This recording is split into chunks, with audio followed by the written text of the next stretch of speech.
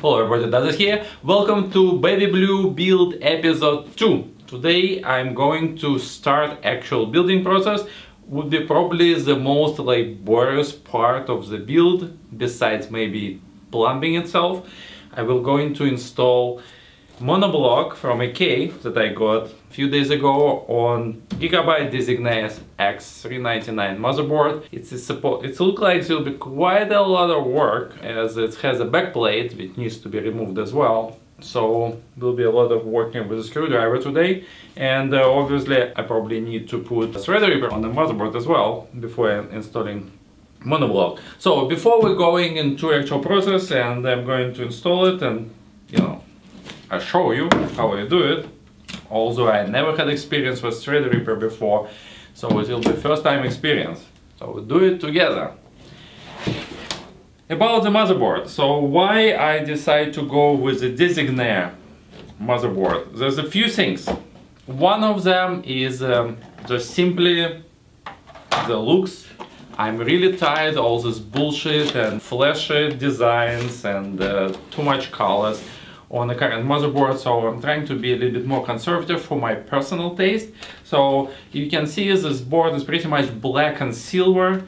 It can go any color else you want to add, like any highlights. You want to go like blue build, it's fine. You want to go red build, it's still fine. You want to do orange, whatever you want. There's a really good choice being neutral, not flashy design that allows you to go with whatever you want. I probably will stay with very calm, not very flashy scheme, but nevertheless, it's just if anybody else will try to do similar build, I think this is one of the best looking motherboards for the modding purposes, like such as water cooling and stuff like this.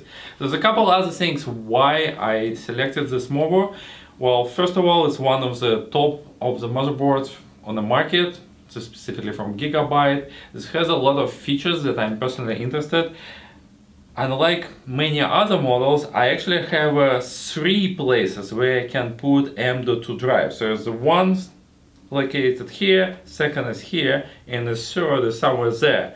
It also includes heatsink, so I don't need to buy any additional heatsinks. They're not that expensive, like 20 bucks or so, but nevertheless, things adds up. This is my personal build, nothing is really sponsored here. I'm paying out of my pocket, and I'm watching my interests here too. So we have all these heatsinks which I like. Also, there is the same color scheme and design, all silver, it's pretty good. Also, this board allows to do RAID. Just for the data protection purposes, I'm not saying that RAID replace backups and things like this, but I usually have main drive run as a RAID 1. So basically I mirror one drive to other. So if one drive will die, I just have exact copy on other one. So that's usually where I'm going to, and I can put M.2 drives right on the motherboard and be happy with that. Very discreet and compact type of design, and as you know, I have a compact case too.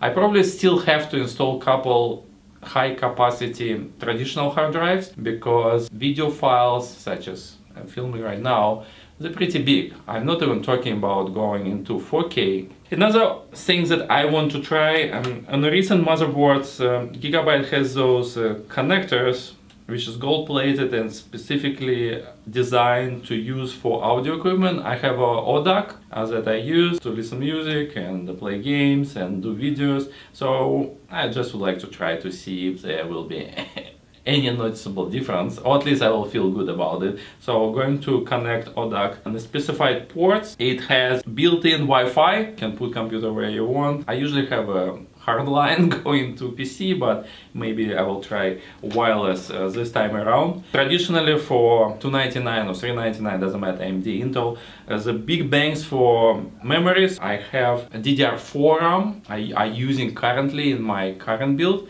So I just move that Corsair dominators here. So I have all 8 band populated, 64 gig. Would be pretty decent together with this 40 and Threadripper CPU. I think this will be quite a beast of computer. So anyways, that's basically the reasons why I chose this motherboard. There's a couple other nice features I forgot to mention. That has special headers for pumps this will be not powerful for my personal setup. I'm going to go probably 2D5 as usual, so it's not good enough. But somebody who runs DDC type of pump 1 or even 2, just have a couple headers that will be able to handle it. Right on the motherboard there's a connectors for thermal probes, so again I can use thermal probes that I can go directly to motherboard. It's another thing which is nice. I may be using Aqua Aera, then it became irrelevant, but nevertheless it's an option that is there, and maybe I go this route, maybe other route. Now, about installation itself, why I said this probably will be quite an undertaking. Because I'm using monoblock, it's not only cooling CPU, like traditional CPU block, but it also will be cooling those MOSFETs, which is connected to those MOSFETs. And what you get from EK, you essentially get monoblocks that cover CPU and this MOSFET, but here you get the passive heatsinks that you need to replace existing heatsinks, right? So it could be easier to install CPU itself because you have a big cutout and this nice cover on the back of the motherboard, but unfortunately the screws for those heatsinks, they behind this cover. So it means that to start the process I have to unscrew more stuff and remove this shield basically first, and after that I will be able to remove heat sinks and all this passive cooling stuff, so I can install monoblock on top of it, right? So a little bit more hassle. I'm not saying it is terribly hard, but nevertheless it's a little bit more work that I have to deal with here, right? Alright, so let me open brand new monoblock, just tell you what we're talking about here.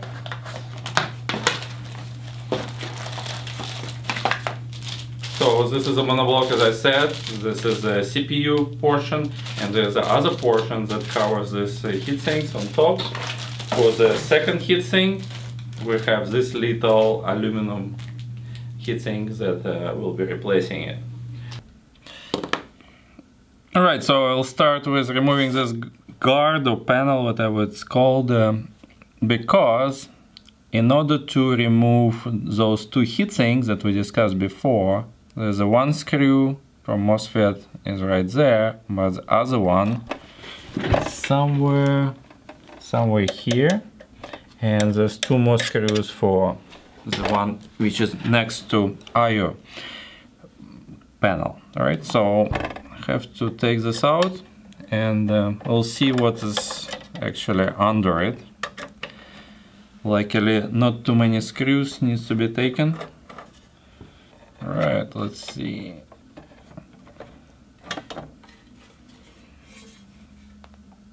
No thermal pads, nothing. It's just some insulating film on the bottom. So not big deal. That was relatively painless. So now this screw is normal, this screw is not. I need a flat screwdriver here, and this one I'm not even sure. I think those two, that's the one that holds the heatsink. Alrighty.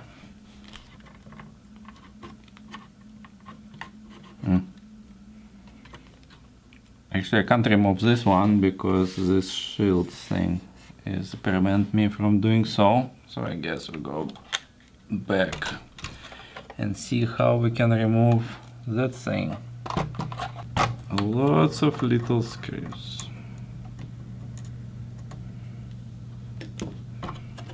Now it should come out. Yep, everything fell off already, as you can see. Okay. You can see this was good contact. Thermal pads kind of crappy because they broke off. So it's not the highest grade ones. And what we're missing, they have kind of active type of cooling with a little fan attached to this heatsink, and now we will be going to replace it with completely passive EK heatsink somewhere here. So I hope it will be sufficient essentially for our purposes, because obviously active heatsink a little bit more effective, I guess, that's the word, but we'll see. Anyways, let's clean all these remaining thermopads first before we can go with installation. Alright, I put new lenses so we can get a little bit close up, because otherwise I don't think you can see it well enough. So here we have a 2mm thermopad going on, still trying to trim it properly. So it goes like that, and we have this heatsink going on top of it. So that's how it works. That's a little bit damaged here. I don't know if you can see it's scratched. You have a silver stuff coming out. That's because EK didn't do really good packaging. So we have this ziplock that was this heatsink on, and the block itself. So no padding, nothing. One thing hit other, and we get scratched. So luckily the block itself seems okay. Probably it was scratched by the screws or something like this. So you can see it's kind of enough sharp objects sticking around. So yeah, not the best packaging on the K side, but well, it's minor. I probably can touch it up with a marker, and you can't really see it later when installed and covered with dust. Still a little bit have anxiety, if you will, or concern that we have such a big heatsink before with the active fan, and now we have such a little thingy, but I hope it will be still sufficient to cool this MOSFET enough, right? Because here we have water cooling, so perfect cooling. Here we have maybe a little bit running hot, but as I said, that I assume that they know what they're doing, it shouldn't be an issue. Although, you know what I mean. Alright, first step is done. This little thing is now in place. Hold it with 2 screws. Use a Sharpie to cut excessive thermopod. You still can see a little bit, but it's not very much visible, so not big deal. So this part is done. We'll have to install shield back, and we can proceed with the main installation of the CPU itself and the block. So that was easy part, a little bit warm up.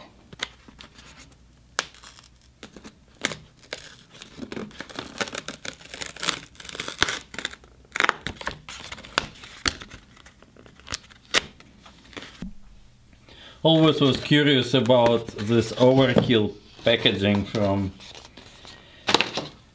AMD, so really big box. So what we have here is a tool. You probably already saw it 100 times, but always cool to do it yourself. Labels. Okay. This is one expensive piece of hardware.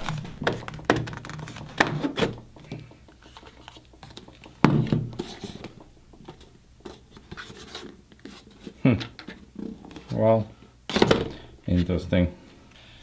Alrighty, let's follow instructions. Close. 1, 2, 3. Open. 3, 2, 1. Ha ha ha. It's good to read sometimes.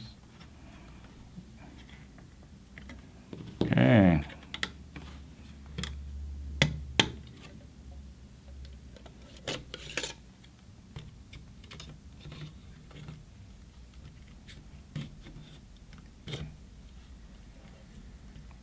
No, it's done.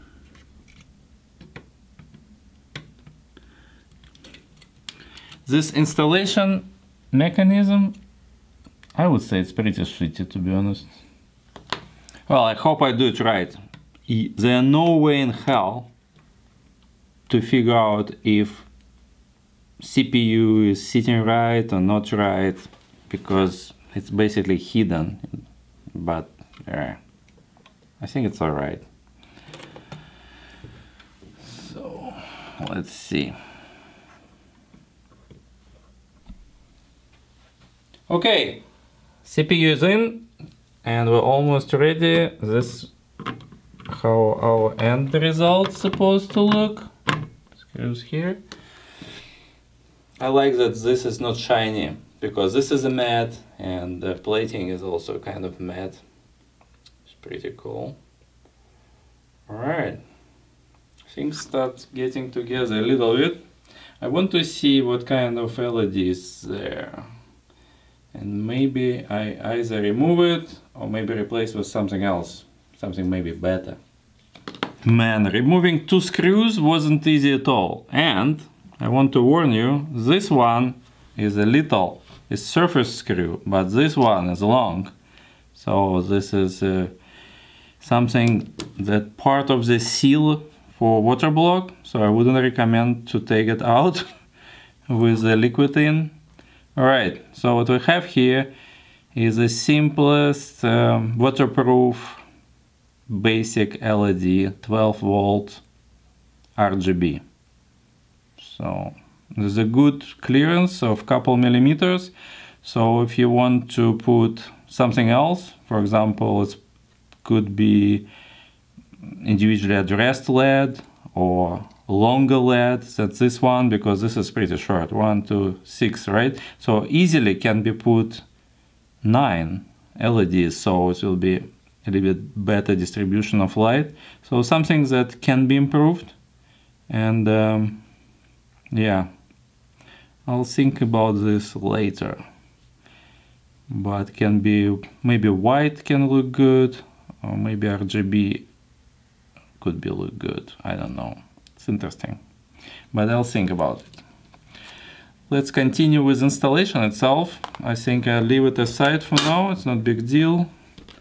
1 screw without liquid wouldn't make much difference. This is block pretty huge, and it's look very much like little GPU block. Yeah, that's interesting. And also we have this logo thingy.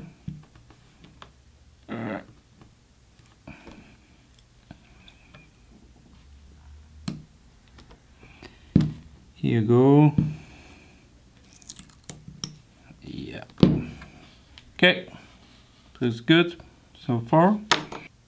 And final step, we're just simply putting monoblock, aligning screws under it on the mounting post. Just put my elbow into the thermal grease, so I have to clean it. And we need to screw all those 4 screws in place, and when it's done, 2 more screws over here. I'm not going to do any other modding today, it's getting pretty late here, so I'll leave stuff till next week. And actually my next step will be more to deal with cables, because case is so small that it's good to take care about all cabling first before we're going for any other stuff. So it seems like 1 screw is not really going well. I don't want to strip any threads unnecessary. I need to look at more carefully. Anyways, that's basically what we're talking about, and we'll look into all these custom cablings next week. I spoke too early to say goodbye, because I also have to put this backplate back, which I show you right there. Not big deal, just a few screws, but because of the monoblock installation I lost 1 post, so one side of this backplate, it's pretty rigid, so I don't think it's much of the problem, but the corner basically is not attached, and there is a little rubber post on this area which prevents it to be completely bent, but it's flimsy, because EK threading is different from the post threading, so no way to put it in. Not biggie, but they didn't think it through. Maybe it's not the case for Gaming 7, they just figured out the Gaming 7 and Designare has the same layout, so they can use a monoblock for both motherboards, but it's a little bit of imperfection. And that's how the whole thing looks. I think pretty decent, everything in line with the the same gray-black color scheme, which I'm pretty happy with. And we'll figure out what I to do a little bit later with this LED thingy. But other than that, it's good. It's a big step to moving forward. So hopefully maybe a couple more episodes and we'll figure this thing out. I'll see you later.